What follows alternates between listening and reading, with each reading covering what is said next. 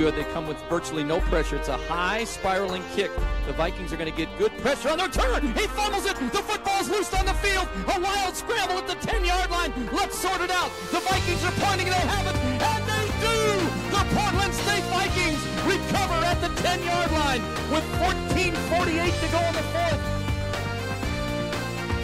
Here's the handoff inside to Tongo, into the end zone, touchdown, Portland State. The Vikings lead it with 13:06 to go in the fourth. Nate Tongo takes it to the house.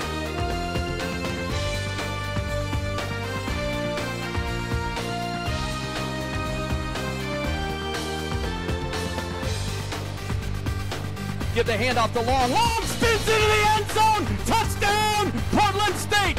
Stephen Long out of Lake Oswego High School stakes the Vikings to a 6-point lead with 2:19 to go in the fourth.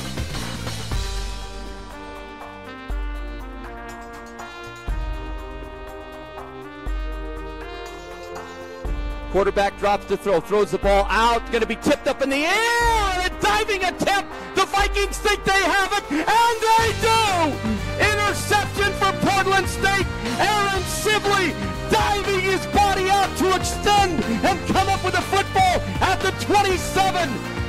And it is over. The Portland State Vikings, for the first time in their history, have defeated a Pac-12 foe. Final score, Portland State 24, Washington State 17.